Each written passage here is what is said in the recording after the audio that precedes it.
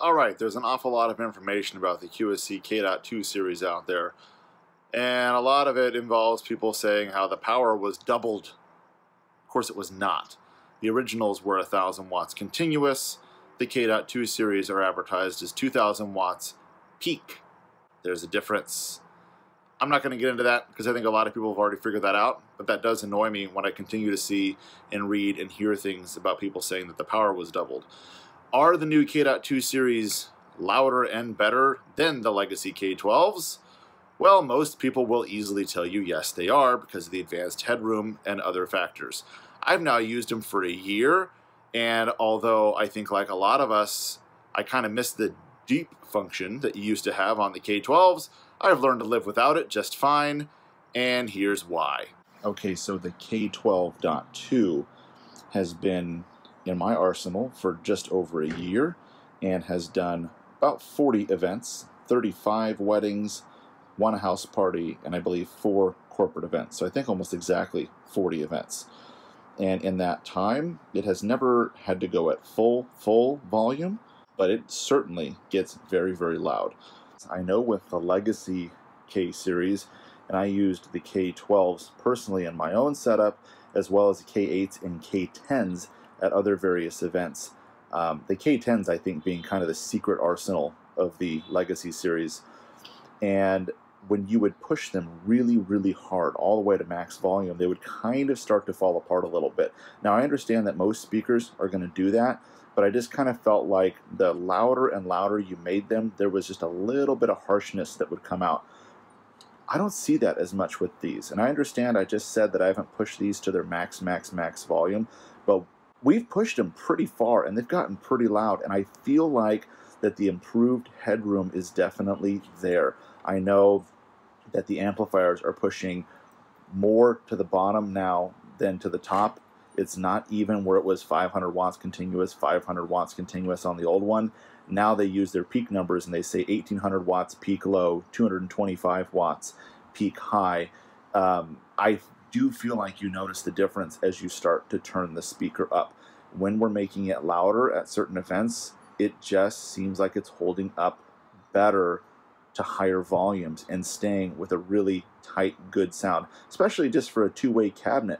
Remember, these aren't wood enclosures, they're not three-way enclosures, it's just a two-way ABS plastic enclosure that sounds really good even at high SPLs, much better than the Legacy series did. Of course, with the new mesh behind the 18-gauge steel grille, you have a little bit more protection from the elements, whether that be dust or a little bit of rain. Of course, with the Legacy series, you could see all the components in direct sunlight like this.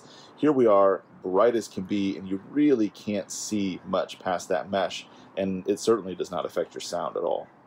A fairly frequent complaint I've seen about these speakers is their boot up time. People are not happy with the amount of time it takes for it to boot up. Let's take a look at that live. Click 1, 2, 3, 4, 5, 6, 7, maybe 8 seconds to get it going. Not a deal breaker for me, but I do get that it takes a little time for all that DSP to do its little system checks and make sure that it's ready to run properly. So of course there's a million videos out there that talk about the menu itself and all the features and stuff in there. The point of these videos is to basically tell you from experience what I've noticed at events. And even though this speaker's only been in the arsenal for a year, we have done, about 40 events with it, so there has been some quirks and things that I've noticed with it. Number one, I do like that, just like they did at the end of the other Legacy series, they do have the locking connectors. Of course you would expect that at this point in a speaker of this range. Yes, absolutely. We have used the iPod input a couple of times over here. Works quite well. Gain C. So I tend to run the speakers just at unity. Haven't noticed really any problems or any need to push it. Maybe a click or two past that occasionally, but nothing really outstandingly spectacular there. DSP presets.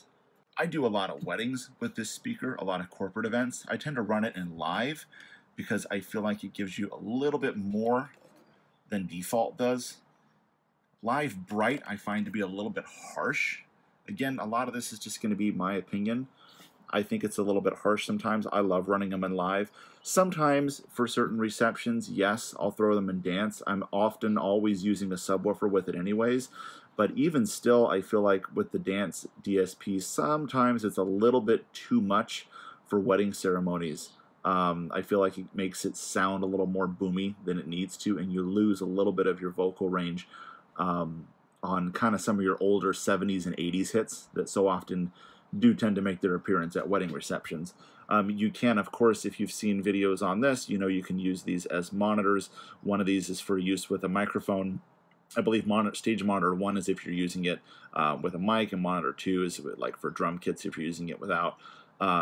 If you want to have a guitar on channel A and a vocalist on channel B, you'd set that preset for guitar and vocals. You can use it as a bass amp. I use hand mic a lot during speeches. It does help to kind of eliminate some of those frequencies that you can sometimes have be a problem. Head mic, if you've got these used in maybe like a church sanctuary or some place that you're using head microphones.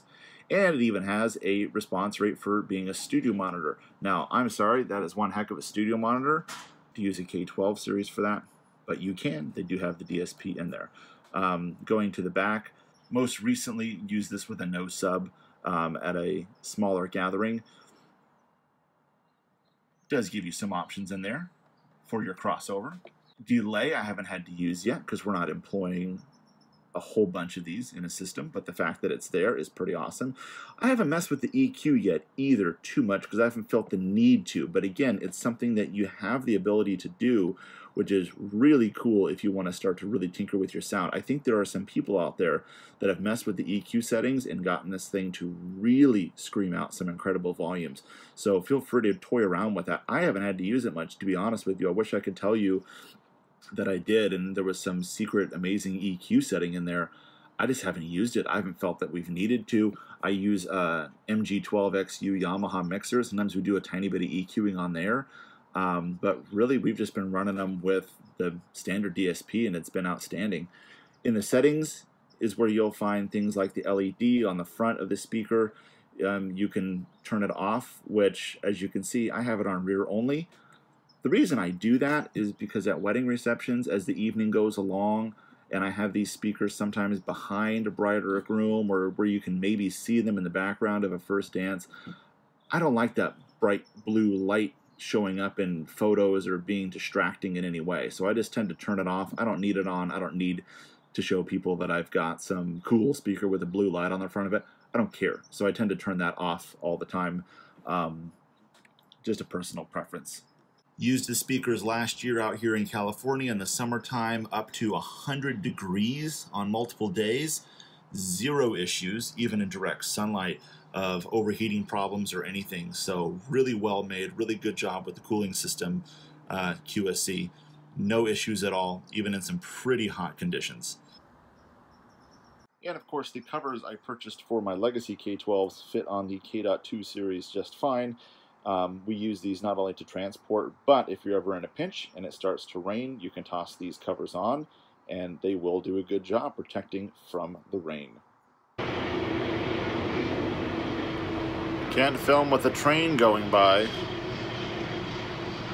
So the K12.2s provide plenty of sound, plenty of headroom, and really great clarity, especially for a two-way system. Excellent for mobile events, including weddings, corporate parties, and the reliability is more than likely going to be awesome, just like the Legacy series and just about anything that QSC has ever made. So nothing really bad to say about them. I don't miss the deep function as much as I thought that I would, and there's a lot of advanced features on there, some of which I'm not even using. K12.2s all the way. Check out these videos over here and subscribe over there. Till next time.